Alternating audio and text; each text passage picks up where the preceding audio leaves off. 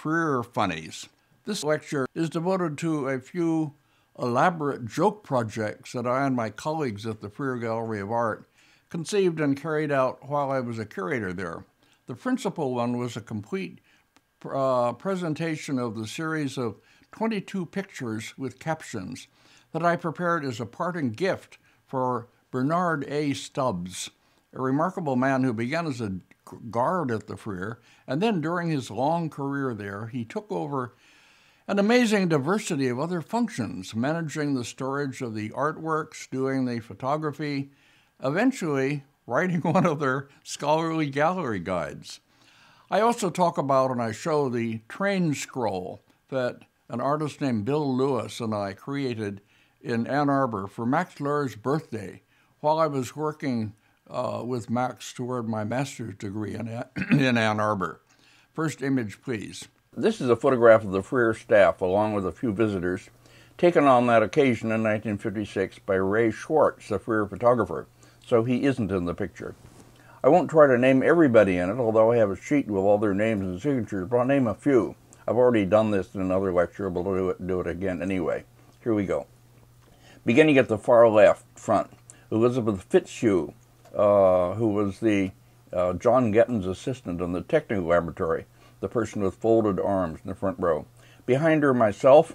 In front of us, George Kuwayama, who was then a fellowship student at the Freer Gallery and later went on to be a curator of East Asian art at the Los Angeles County Museum of Art. Behind him, a tall man, is Richard Eddinghausen, curator of Near Eastern art at the Freer. And in front of him is a little boy. To the right of the little boy is Takashi Sugiura, the Freer mounter of that time. And behind him, Russell Milke, who was in charge of the Freer's installation and other workers. Just to his right, partly cut off, Harold Philip Stern, curator of Japanese art, later the director of the Freer. And to the right of him, high up, John Gettons, wearing glasses. Of the staff women, I'll name only two. In the front, wearing a patterned dress, looking out at us, is Lenore West. And to the right of her, turned partly away, Bertha Usselton, who's the Freer librarian. Between them, seen between them, is the director, Archibald Wenley. And above him, highest up above, is Burns A. Stubbs himself. Well, that's enough to name anyway. Let's go on. Stubbs was retiring after many years as really the central person on the Freer staff. The functions that he performed were so many that everybody asked, half-jokingly, how we were ever going to get along without him. Here, Arch Wenley is presenting him with some kind of retirement gift. I myself had just recently returned from my long time away from the Freer, between my years there on the Hackney Scholarship in 1950 to 51, and my return in the spring of 1956 to finish my dissertation and become a curator there. I remembered Stubbs with fondness and admiration, and I made, for a presentation to him on his retirement, a series of 26 drawings showing stages and incidents in his many years of service at the Freer. The next, please. The original series was given to Stubbs, who enjoyed them very much. Here we see Arch Wenley presenting them to him, and Mrs. Wenley at the right, all of them looking at the pictures and enjoying them. The originals of the series were, of course, taken away by Stubbs, and I have no idea what became of them. But fortunately, they were copied, and a set of copies was preserved in the Freer's archive. When I visited there some years ago, for the first time in many years, a woman who worked there showed me this series of copies and asked me whether I knew who had drawn them. There was apparently no record with them. I had pretty much forgotten them, but I remembered them as a project of my own, and let her know that I had done them. So now they've become a part of the Freer's history, and I'm happy to show them here and read the inscriptions on them and talk about them. Products of a period when I was full of confidence in my ability to do anything I set my mind to, whether it was scholarly work, writing verse and poetry, drawing pictures, even composing music. Most of these given up later because I was never really good at drawing or composition. Still, here we go. I don't have a prepared text, and I'll just read the captions and talk freely. Okay, here we go. First one, Stubbs Pictures number 1. I'll read the captions. Master Sergeant Stubbs directs the display of World War I weapons at the National Museum. Well, this was based on a true situation. Stubbs had indeed worked at this World War I museum, which was a smaller building not far from the Freer, in the back of the Freer, a red stone building like the other Smithsonian buildings. And inside were indeed weapons displays and various other, sometimes rather grisly things. And Stubbs had worked there as a guard before he came to the Freer.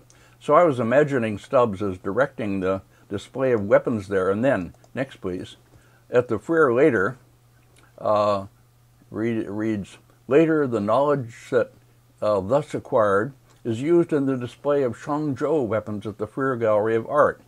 So here was Stubbs, now having joined the staff of the Freer and installing the Shangzhou weapons in cases at the Freer. The weapons in the case are based on actual weapons, and if I had time I would tell you about the extraordinary construction of Freer Gallery cases at that time. If you looked at them, they were all glass, and you had no idea how they could be opened. But in fact, they had posts going down from the corners, going down into the legs. And if you used a certain kind of crank in the legs, and they would rise up, as you see here, and you could install things in them. Anyway, they've been given up. Nobody does that kind of thing anymore. Okay, the next, please. Here, number 3. Stubbs washes the entire collection of Japanese pottery. Well, again, I don't remember entirely what is going on here. This is all, my memory fails on a number of these. As I've related elsewhere in my Freer Metal Talk, all the Japanese ceramics that Freer had purchased were originally in boxes, inscribed boxes, many of them. These, for Japanese connoisseurs, gave them much of their value. But the first director of the Freer, John Ellerton Lodge, disliked this Japanese practice of connoisseurship by box inscriptions. So he took all the pots out of their boxes, put the boxes in the basement where they were eventually lost or thrown away, anyway, and lined them up on shelves, as you see here. Now, I have no idea, I can't remember at all why Stubbs was washing the pots, but here he is throwing them into a Jiffy home dishwasher. Okay, next, please. Let's go on. Next. Mr. Bundy scolds Mr. Stubbs for using improper language. Mr. Stubbs tells Mr. Bundy where to go. Well, Mr. Bundy was someone who was gone by the time I got there, and I knew him only from memory, and I guess somewhere I must have seen a picture of him. At any rate, and I don't know what the incident was, but these are all, I must have based some of these on stories that Stubbs himself told, and I'm kind of recreating them from imagination. So he just sits thumb with a hammer, and he's saying bad words and being admonished by Mr. Bundy. Okay, and the next, number 5, Mr. Stubbs provides Freer Gallery limousine service. Again, I don't remember completely, but he must have had an old car like this, and he must have taken people. That's probably the first director of the Freer, John Ellerton Lodge, seen in the back seat. And they seem to be driving, I guess it's on a street in Georgetown. There were places in Georgetown at that time that still had sort of rough cobblestone streets like this, and street lamps like the old street lamps, and buildings that look something like this. So I must have had some basis for this picture. Anyway, it's hardly imagined. Okay, then the next one. Number 6. Mr. Stubbs exhibits the collection and explains Chinese art to a new arrival at the gallery. And that's, of course, Archibald Winley, newly arrived, and Stubbs is explaining about Chinese paintings to him. Well, something like this probably happened, because Winley came, he had actually come to the Freer to apply for a job as a librarian, and John Ellerton Lodge, who hated art historians, asked him if he knew anything about art, and Winley said nothing at all, and well, John Ellerton Lodge said, "You'll do fine," and hired him. Okay, anyway, so goes the story. Now, the next, please. Again, one I don't completely remember what lies behind it. Mr. Stubbs, with the aid of Bertie, makes muslin cases for screens and other objects in the collection. Well, there was indeed a woman, black woman, who did sewing at the Frere. I painted her with her unpleasantly black hair. I'm sorry for that. But she and Stubbs and others did make muslin cases to put around the objects. Again, a story that I can't really expound on, but only dimly remember. The next, number 8. Mr. Stubbs helps Miss Guest to find her lost glasses. Miss Guest had been the secretary of Frere and had worked for him for many years and was one of the 3 people Frere had designated as friends of the Frere. The other 2 were, Catherine Rhodes, I think was her name, and, what's her name, who wrote the book on Li Gung Lin. Anyway, okay. At any rate, Miss Guest still came around and apparently did lose her glasses, and apparently Stubbs did help her find them. Okay, these are all stories I must have learned from Stubbs. Okay, next. Mr. Stubbs returning to the gallery after lunch, having indulged in his only serious vice, rum cakes, looking rather tipsy. Well, this is my picture behind Stubbs of the Frere Gallery of Art. It's not so bad, not so far off. Here beside it, I'll put a picture of the actual Frere entrance, and you see that they do resemble each other. The trees up above in my picture were actual trees growing on the mall then. And, okay, so there it was. Now, the next. Number 10, Mr. Stubbs feeds the peacocks in the Frere Court.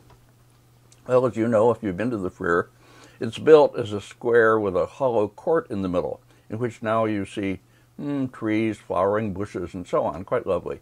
But originally, they had peacocks in the court to go with the peacock room of Whistler, which I'll talk about in a minute.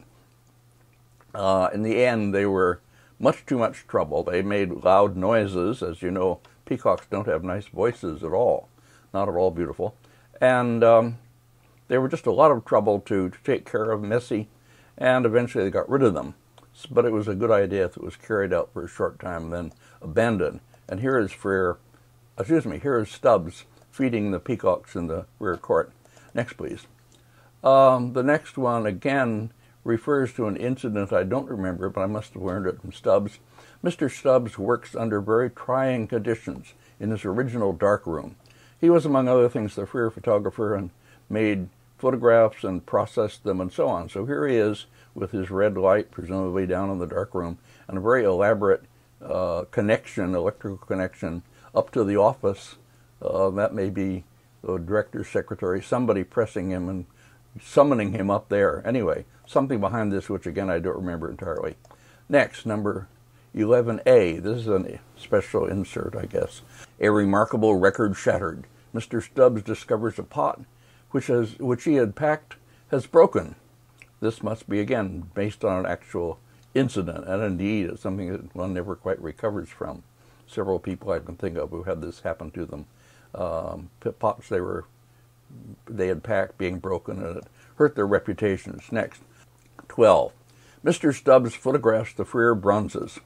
Well, those of you who know the history of the Frere and the publications know that the first bronze catalog, with Wenley and Pope and others anyway, had wonderful photographs printed by a marvelous old collotype system.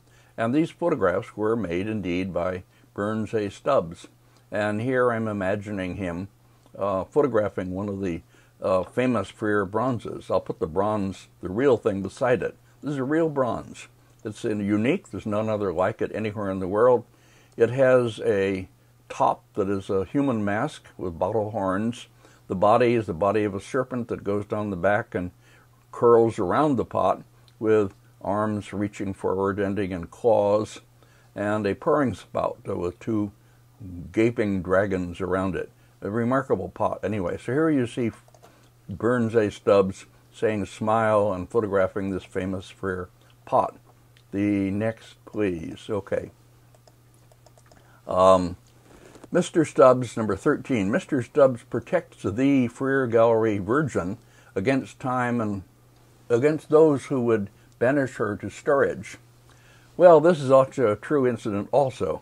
Freer, besides collecting Asian art, and before he collected Asian art, collected oil paintings. Besides Whistler, not so much oil paintings as prints and drawings, but anyway, collected oil paintings by several American artists who are not so much, valued today. Dewing, Thayer, Tryon.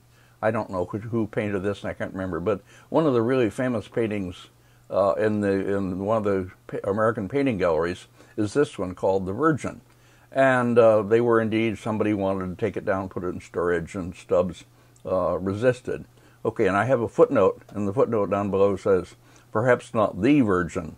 Our apologies to any possible exceptions. In other words, I was saying if there's another Virgin in the Freer Gallery, this is not the Virgin. Okay, it's a little joke. And here is the painting itself beside it, an oil painting. These were, as I say, artists that Freer was very fond of, but they didn't turn out to be great masters, as he must have hoped. Okay, next. Number 14. The sales desk diffuses knowledge. Okay, that picture of the Freer sales desk, by the way, is fairly accurate again.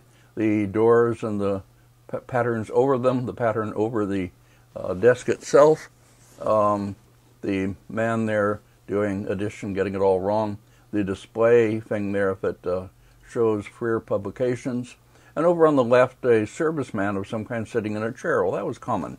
People of that kind would come in off the mall and simply sit there for quiet.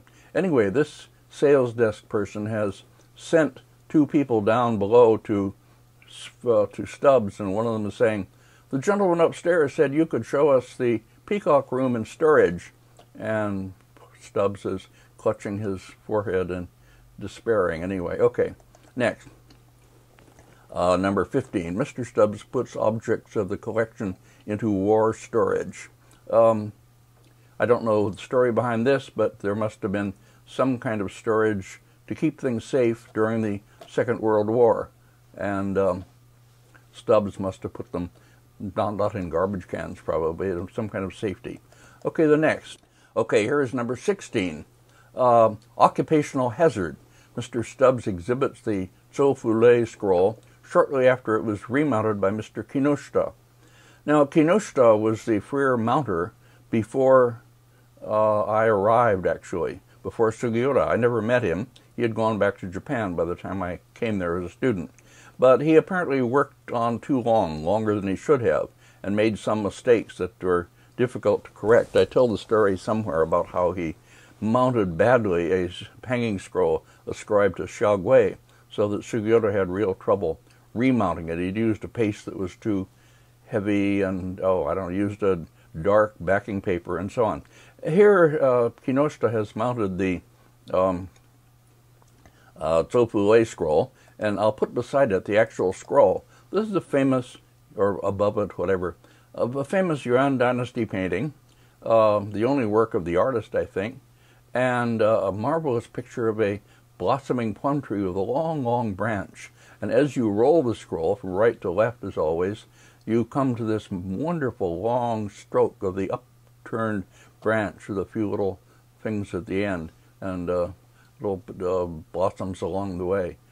Superb scroll and a wonderful use of the hand scroll form. Anyway, the point was that Kinoshita in his late years had used a paste that smelled very bad. And so here is Stubbs putting the scroll on exhibition. That's probably John Ellerton Lodge over on the left, looking a bit disapproving, and Stubbs holding his nose from the bad smell. Okay, onward. Next, number 17. Mr. Stubbs writes the catalog of Whistler prints and drawings. Well, Stubbs, in addition to everything else, did indeed do scholarly writing, and he had started out as a guard. He had no formal education of any kind. He's simply a self-made man who made himself in so many directions that he could do just anything he wanted to.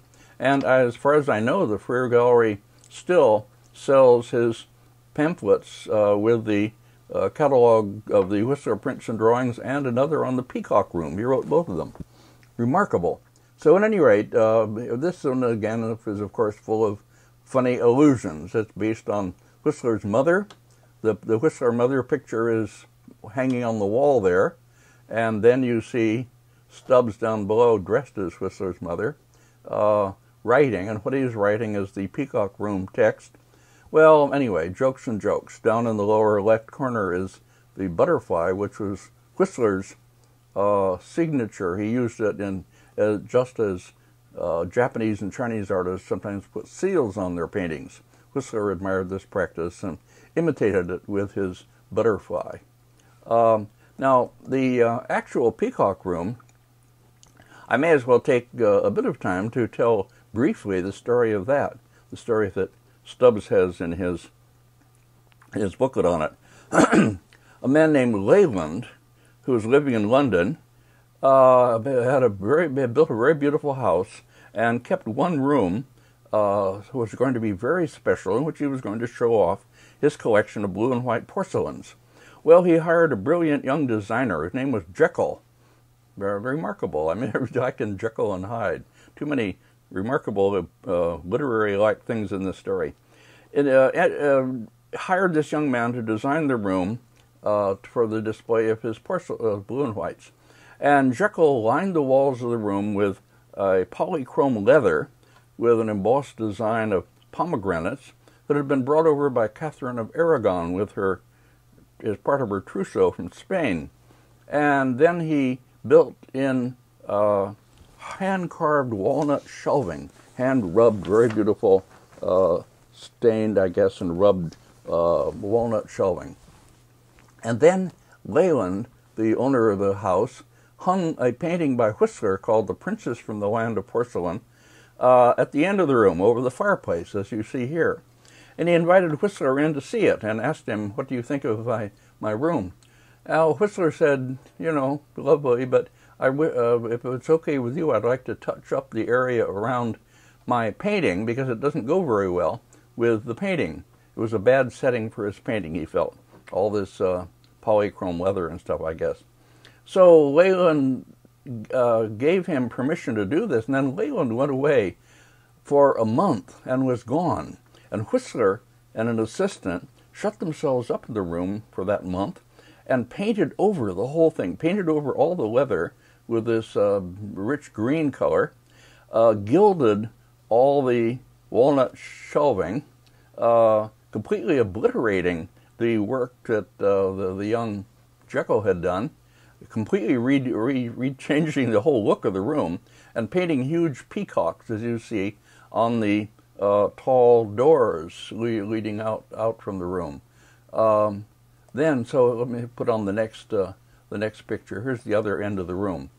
So then Leyland returns, and he's obviously very shocked by what he sees and angry. And he asks Whistler how much he wanted for ruining his room. Whistler says 1,000 guineas, and Leyland says, "So I'll pay you 1,000 pounds." The story is different in other versions. There may have been different amounts, but at any rate, the point is that you paid an artist in guineas and you paid a tradesman in pounds. So it was insulting Whistler. And Whistler had still not painted this big area over this desk at the opposite end of the room. And he used it to paint a picture of two peacocks, representing himself and Leyland. The rich peacock with its claws clutching golden guineas and spreading its wings and a tail and looking very, very gaudy and self-important. And the poor peacock with a tail dragging, but still somehow proud, turning around. That's Whistler himself. Okay.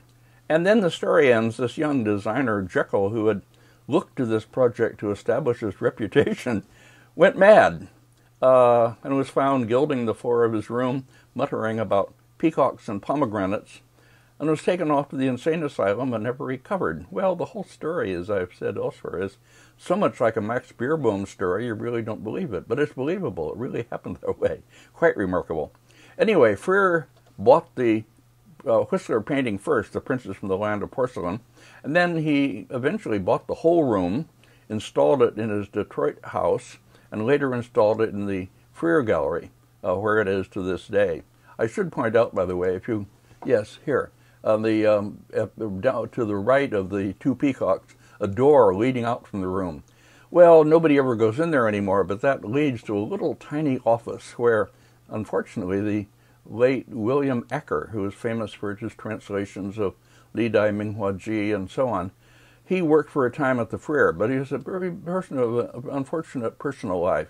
He had a wife who I think died of drinking. What happened? He had tragedies anyway, and he himself was badly alcoholic. And Archibald Wendley, although very good in many ways, was not tolerant of other people's weaknesses, and he put poor Acker in this tiny little office off the Peacock Room, where he didn't have very good access to the library. Anyway, it was an awful thing to do. And Acker quit before long. I met Acker in his late years. That's another whole story. Okay. Now then, let's go on. Going on with the Stubbs retirement pictures. Number 18, Mr. Stubbs helps Mr. Kinoshita to pack for his departure to Japan.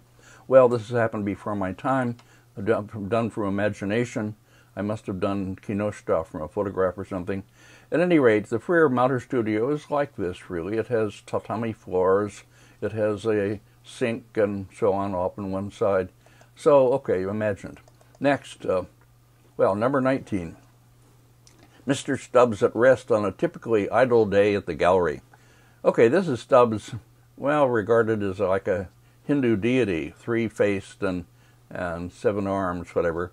One of them, and he's doing such things as hanging the scroll paintings on the left, photographing a pot, writing the Whistler catalog with one hand, packing with another, cleaning off things. Anyway, doing everything, all his jobs all at once. Okay, next. Here is number 20. Mr. Stubbs views the objects exhibited for approval by the Fine Arts Commission. Every year, the Fine Arts Commission of the Smithsonian, a bunch of high-level people, had to approve the purchases of the Frere before the Frere could go ahead with them. And Stubbs was always, well, very worried about the extremely high prices that were being paid. He'd been there long enough to see the prices rise. So here are these things with big prices attached to them, and Stubbs putting his hand against his face and saying, "Good grief." Okay, the next, please. Now, okay, yes, this is number 21. Mr. Stubbs reports to the director that the Marines have developed a mysterious interest in Tibetan sculpture. So here's a group of Marines gathered around one of the Frere cases. And you see again these cases that have complete nothing but glass up above. So nope, everybody wonders how you could possibly get things in and out of them. At any rate, here they are gathered around this one. You can't see what's inside. And down below, here is Stubbs reporting to Wendley that these Marines have developed this extraordinary interest in Tibetan sculpture. Well, here's the piece. I'll put beside it. This is the actual piece in question. Well, as you can see, I think it's Nepalese. It's a Yabyum, male-female deities, and they are engaged in sex. And if you look underneath, you can see their sex organs joined. And this is what the Marines were finding amusing or titillating or whatever. Okay, the next, please. Number 22. The annual caravan bringing objects to the Regent's show. This is something that really took place. As I related in my Frere Metal talk, the Frere had to show objects they were considering for purchase to the Fine Arts Commission, and that met every year in the big Smithsonian building. At the same time, the Frere was forbidden to take anything out of the gallery that it was buying, so they got around these conflicting requirements by carrying them through a heating duct tunnel that connected the Frere with the main Smithsonian building. So people would go down there carrying objects, and we would make our way through this tunnel and come up within the main Smithsonian building, show the objects to the Fine Arts Commission, carry them back. Well, I've added a few things here, a skeleton and tree roots and so on, but basically it was like this. Very, very strange old custom. Next, number 23. Mr. Stubbs promotes sales of publications. This is poor John Pope. Pope had done a book of blue and white porcelains in the Topkapi Saray in Istanbul, and blue and white by J.A. Pope. Remainder sale, special price 50 cents. Well, it wasn't that little, but anyway, Stubbs must have somehow been involved in marking down the value of this book, and here is John Pope looking very, very unhappy. Here, by the way, is a picture, which I've shown in other connections, with John Pope at the far right. This is what he looked like. Somehow he wasn't there when that big staff photograph was made. He was the vice director of the fair when I first went there, and later became the director. And I served as curator under him for a time. And okay, next. Number 24. Mr. Stubbs, confronted with modern scientific techniques for dealing with art objects, delivers his comment. And here he is, back turned to us, arms, hands on his hips, saying, "Humph." That's his comment about the new Freer Laboratory. As I've also related elsewhere, John Gettins, who had been at the Fogg Museum in Cambridge, came to the Freer Gallery, and a laboratory was built for him. And this is it. Fairly accurate picture, apparently. Tom Chase, who was Gettins' successor, apparently, he had a copy of this picture and was trying to find out who had painted it, who had drawn it. Well, it was me, and again, it's more detailed and whatever right than I would do now. Somehow I was able to do things then that I wouldn't think of doing now. Full of little jokes, but there we are again. Okay, next. Final picture, number 25. Actually, there's 26 of them because of an 11A, but anyway. Okay, 1956, air conditioning is installed at the Freer Gallery. Mr. Stubbs, who hates the cold, announces his retirement. Well, poor Stubbs, it was true. The old era was over. All this work on installing the air conditioning was going on around where Stubbs tried to work. The noise and the mess and everything were just getting him down. So it was a good time for him to retire after many years, and with great distinction. All right then, so much for the Stubbs retirement pictures. Now I'll show a few other old Freer funnies, as I call them, before going on to another larger project. Okay, the next please, here we go. Now, nobody will remember now, and I can't even find it on the web by Googling, but at that time there were a series of advertisements being published in magazines and the newspaper for Ballantine's beer or Ballantine's ale, and they had a logos, whatever, the 3 rings, a triple ring, and you would hold up your hand with 3 fingers extended, and that was supposed to be it. Well, I wish I could find some actual ads to put beside these just to show what these were supposed to be parodying, but I couldn't find any of them. But believe me, they took this form. They were verses with 4 pictures, and the second and fourth verses had couplets had to end in Ballantine and so on. And they were about particular people. So I made parodies of them, and we'll read those as, Freer funnies. Gautama Buddha was an Indian gent who went to seek enlightenment.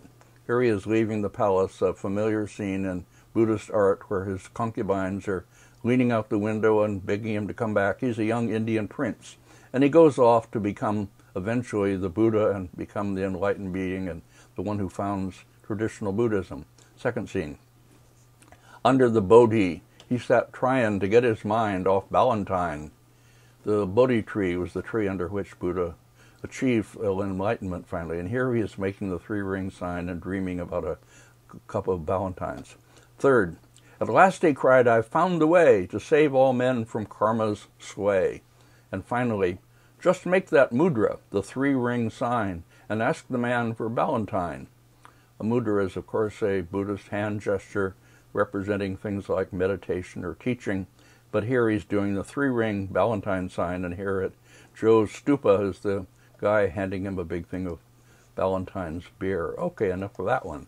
Next, please. Confucius was a Chinese sage.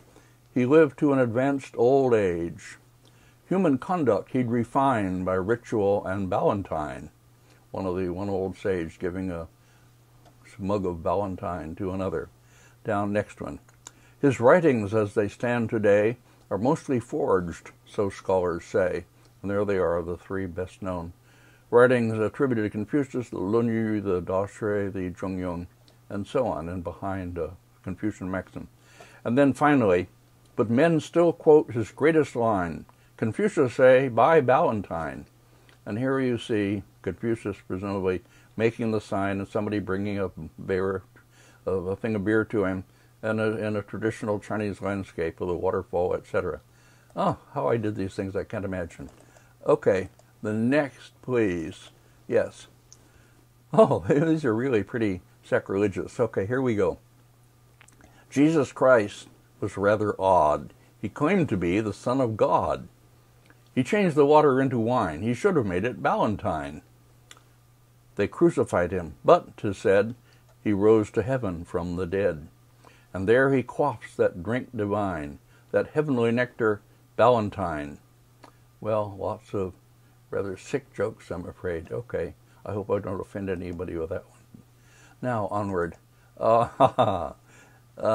St. Anthony, while meditating, was tempted by the lures of Satan. This is inspired by that wonderful painting of St. Anthony meditating in the wilderness in the Frick Gallery, a Frick house in New York, in their living room. Great painting, anyway. Okay, I can't remember. Some early Italian artist painted it. St. Anthony, while meditating, was tempted by the lures of Satan. He offered women food and wine, but not a drop of Ballantine. Here is St. Anthony being surrounded by nude women and creatures and everything. They were offering him all kinds of things, but not Ballantine. Then, next. Now, if the devil had been smart, he would have won out at the start. Here's the devil sending away all the lures and St. Anthony in his cave. And the last picture. For what man could resist a stein of cool and foaming Ballantine? The two of them sitting, enjoying Ballantine's beer, and God up above looking rather angry about it all. Oh, real sacrilege. Then, next. This is, we have to remember, this is 1956. Adolf Hitler rose to power during Deutschland's darkest hour. They brought him Hofbrau. He cried, Nein, ich trinke nur das Ballantine. We haven't any? Then use force. Conquer the world. Control the source. Yeah, here's a map with Ballantine's beer going across the Atlantic Ocean anyway.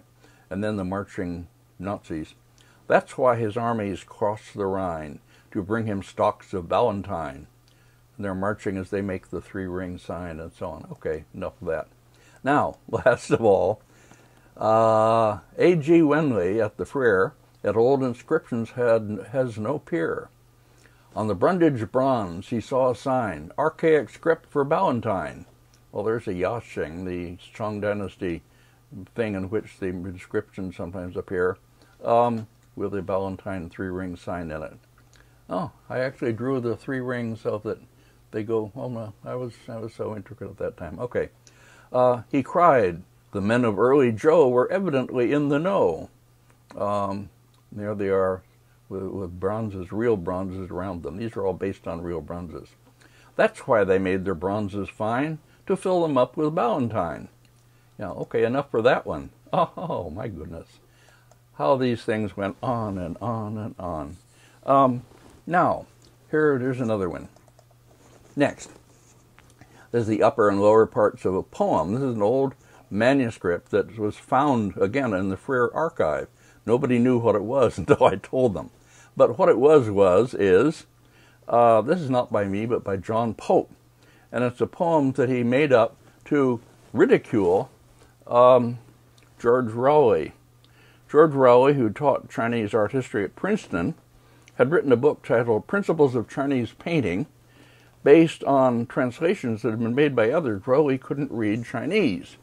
And John Pope, who had written his famous Sinology or Art History article, ridiculing scholars such as Rowley and Backhofer, who worked on Chinese art without being able to read the language.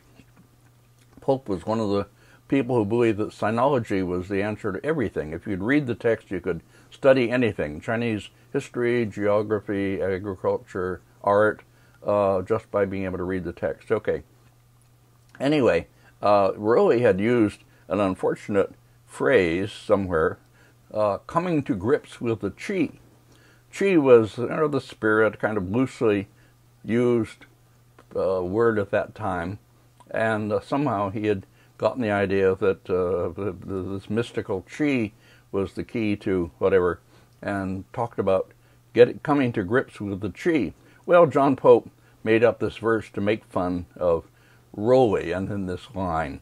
And as you see, it starts out, "Oh, the Chinese can paint, though their ways, their works may seem quaint to those unaccustomed to see, with the eyes of a sage whose quiet old age has been deeply enriched by the chi," and so on, down through. I won't read it all. But what was this chi, this wonderful chi? How could I find it? Where could it be? And so on. So he writes this verse, each of the things ending about finding the chi, and then down at the bottom, in despair and at last, I resorted to fast in the hope that a vision I'd see that might give me a clue about what to do to come face to face with the chi. Then the final stanza, "So eureka, I found it, this marvelous chi. It's not in the painting at all, it's in me. I'm so happy and gay that I'm singing, hey, hey. I've at last come to grips with the chi." Okay, that was John Pope's verse, ridiculing Bachofer. Ridiculing Rowley, or lines that Rowley had written. So during the few days after John Pope composed this, next please, composed this verse and gave us all copies of it, I took the trouble to compose a translation of it into rhyming Chinese. I got the rhymes from Ueda's Japanese dictionary, as I remember. And then with others present, I presented this to John Pope, charging him with having stolen this verse from the ancient Chinese writer and claiming it as his own. Well, there we are. Such was a typical Freer elaborate joke or scholarly prank. All these were just done for passing amusement, as I say.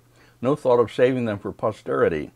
But somebody presented me with these, again asking me about who had composed them, so here I am telling the story. All right, now, that's all I have to show you of proper Freer funnies. But I want to put in here, to end with, a similar project, this one carried out a few years earlier, before my return to the Freer in 1952, when I was still in Ann Arbor, Michigan, at the University of Michigan, working toward my MA exam, my master's degree exams. Okay, now, here we go. Let's have the first, this is the title and the first section of a remarkable scroll, which we will call the train scroll.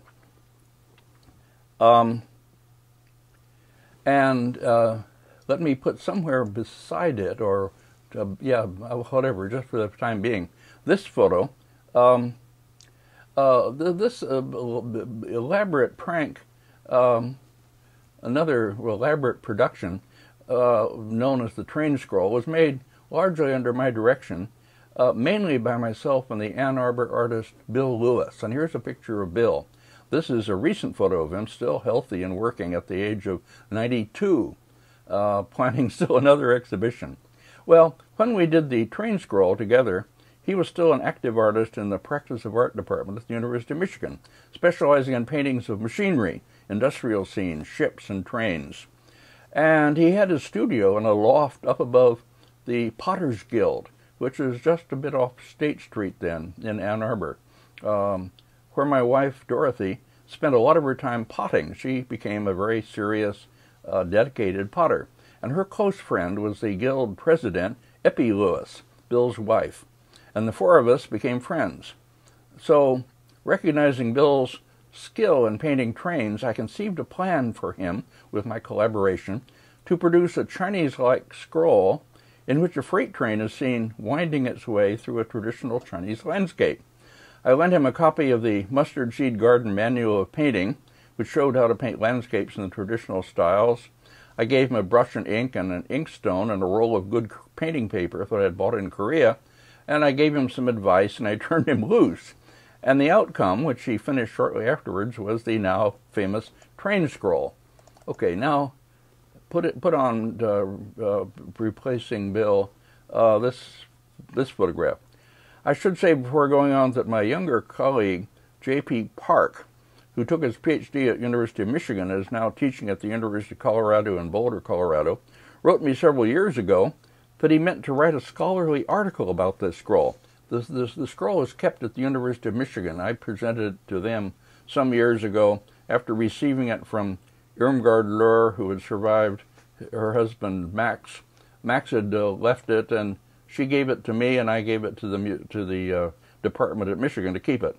At any rate, when I got this email from this person, J.P. Park, I had never heard of, about writing a serious thing about the train scroll, I thought it was all a joke, but it wasn't. He's really serious. And since then, I've got to know him pretty well. Met him for the first time in person just last week at a meeting in Honolulu, anyway. And he's written an article that's going to appear in a forthcoming issue of Orientations magazine, which I refer you all to that. And I hope you'll find this and read it. I don't want to scoop him in any way, but I do want to show images of the scroll in this video lecture and talk about it from my own memory of it. His article begins this way. This is J.P. Park writing about the scroll. Now let's put just the scroll on the screen. And also, yeah, here we go, and pictures of Max Löhr, because the painting was done for him. It was done as a birthday present for Max Löhr. Okay, here we go. This is J.P. Park writing. Imagine this. One day in early winter of 1952, a group of scholars gather at an unknown location in a center for humanistic studies in the North American Midwest. The town, Ann Arbor, was a modest college town known for its urban forest, a vibrant intellectual community, and college football, and its great public university. The gathering was organized by a graduate student named Jim, who would become one of the century's most prominent scholars of Chinese art. The meeting had been called to commemorate and celebrate the upcoming birthday of his advisor, Max Löhr, 1903 to 1988. It was a sort of surprise party at which a special gift collaborated on by various people within East Asian studies circles at the University of Michigan would be presented. Together, these scholars had made a humorous, creative, and unique landscape painting in the traditional Chinese style. Unfortunately, the scroll was soon forgotten, and only after half a century has it resurfaced.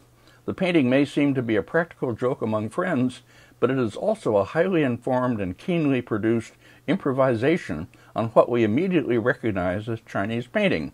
While narrating how this scroll painting came to be, this paper will also think through a number of the effects in the work's composition, styles, subject matters, and colophones, especially in the context of today's completely globalized Chinese art history in the postmodern academy. End quotation. Wow. Little did we suspect that our creation would ever evoke such impressive writing as that. Anyway, so I'll go on now. Here we go. But while I put on some pictures of Max Löhr.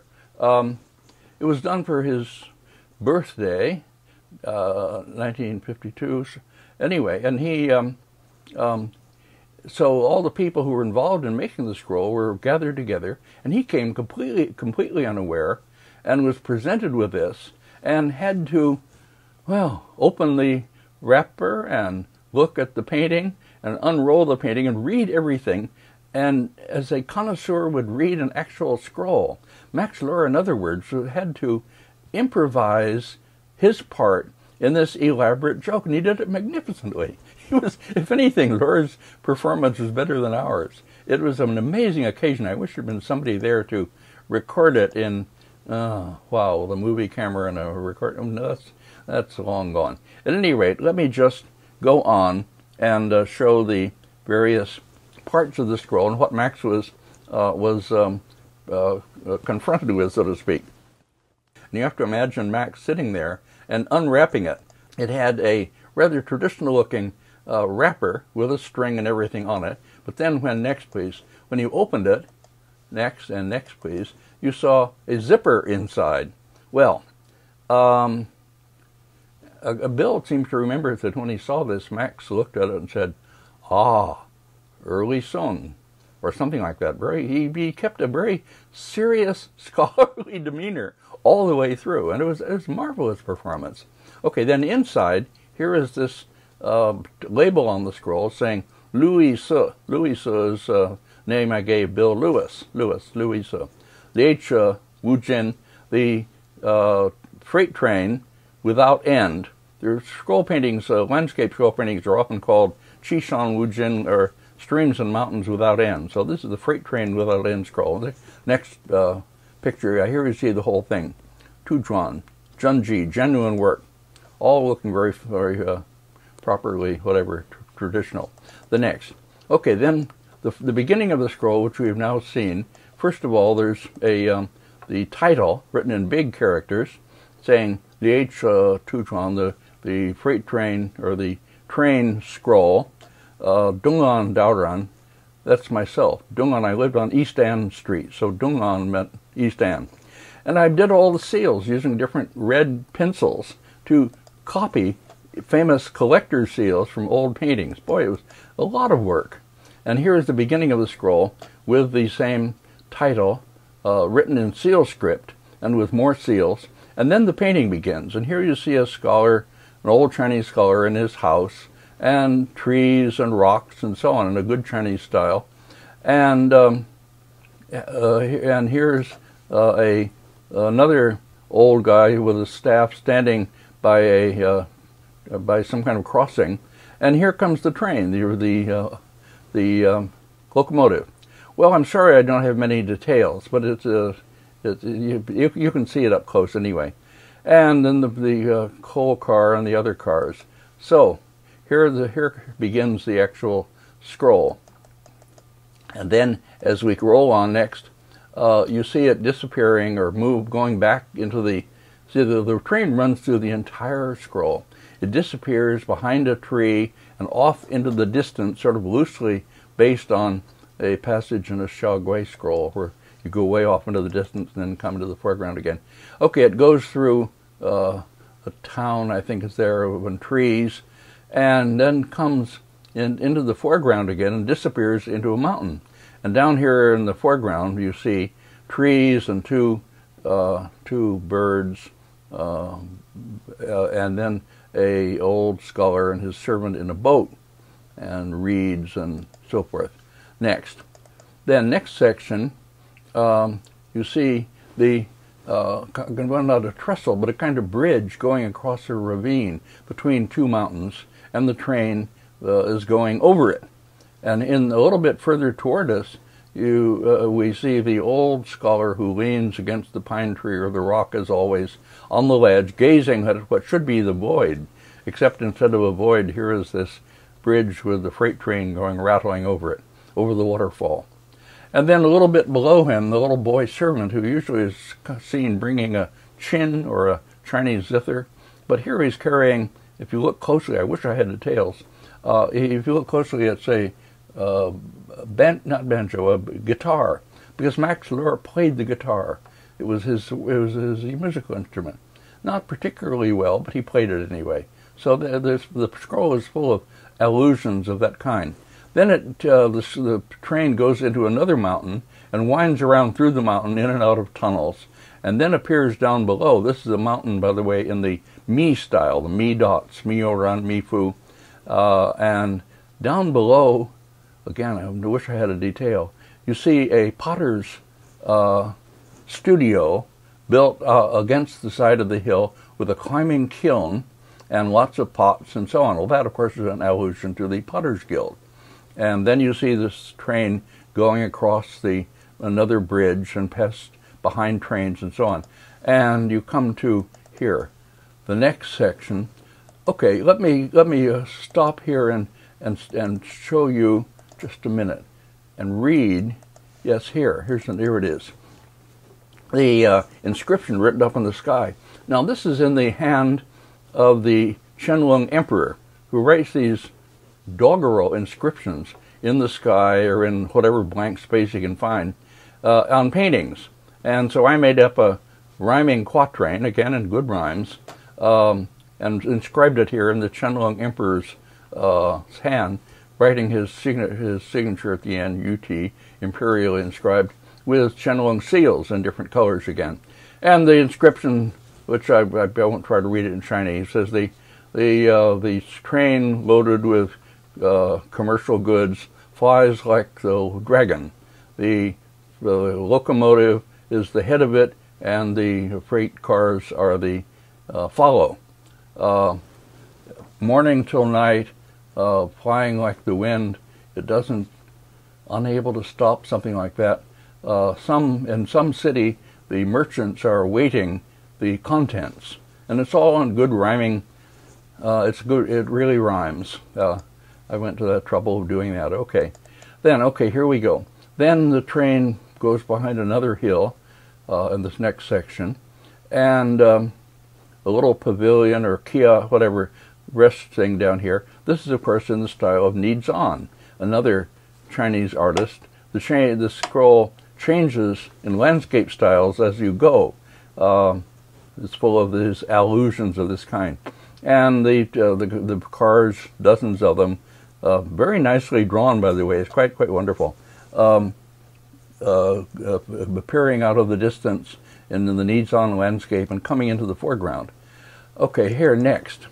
Now, as it comes into the foreground, where there's a flat car, there's a coal car or something like that, and then 3 box cars, and one of them, you can't see it here, but it has written on it, Sishiran Bama, 40 men and 8 horses. Well, that's a kind of obscure allusion to back in the First World War, the box cars used in France had written on them something that meant 40 men and 8 horses, and they were called the 40 and 8 cars.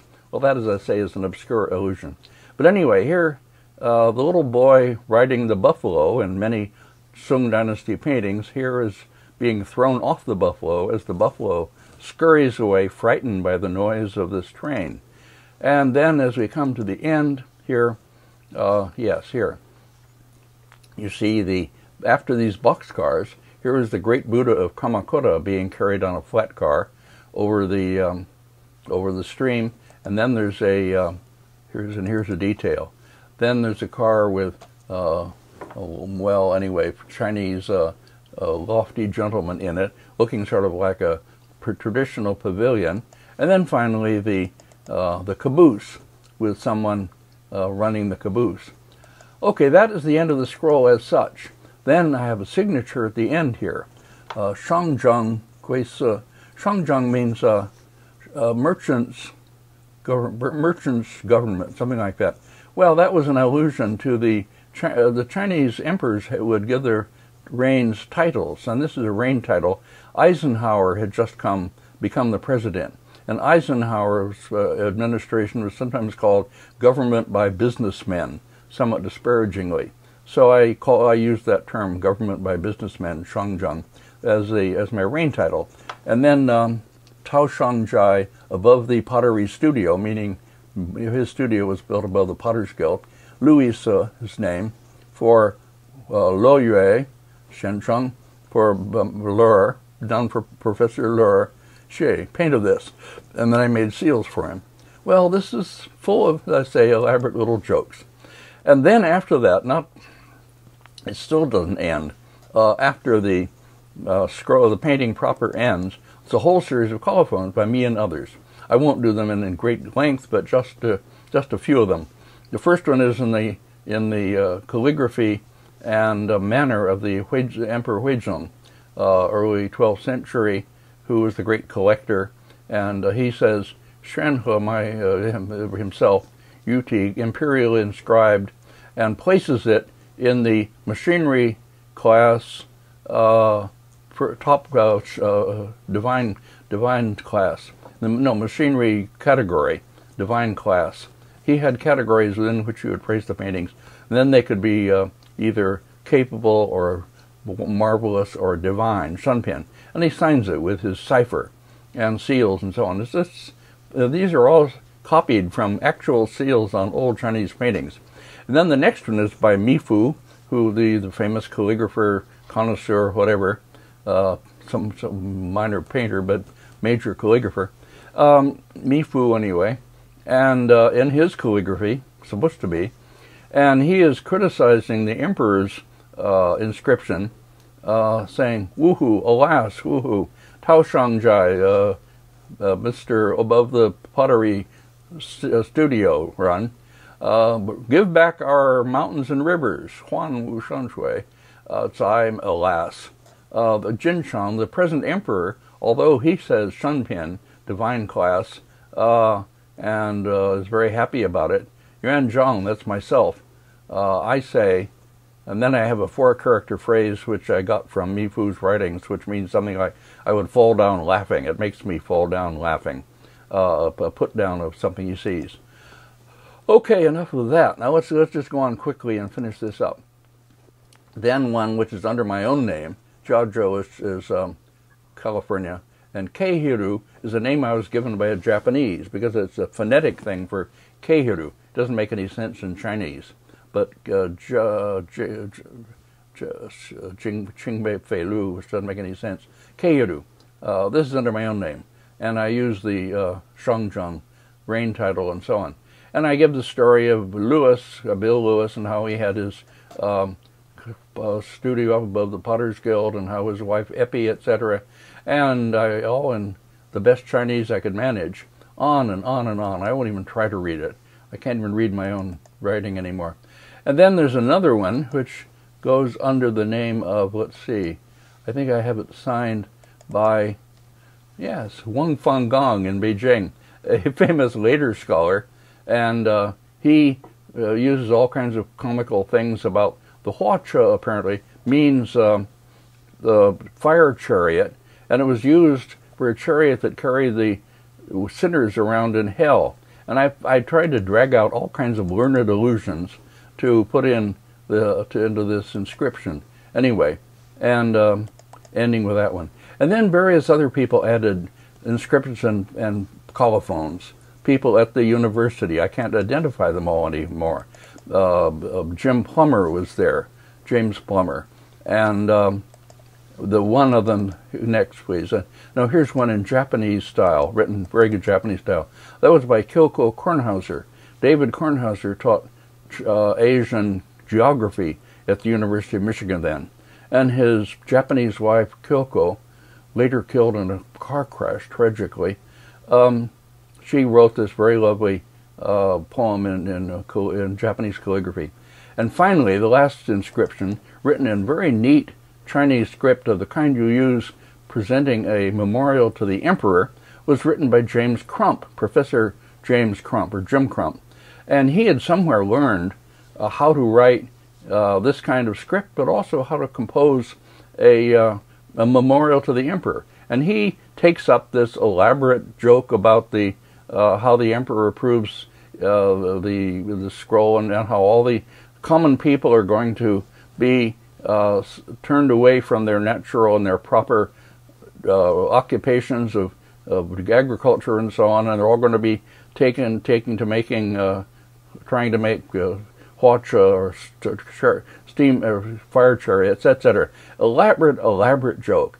And everybody, in other words, came in and helped with this great project. And here is Max Lohr having to read and appreciate it all, which he did, as I say, magnificently.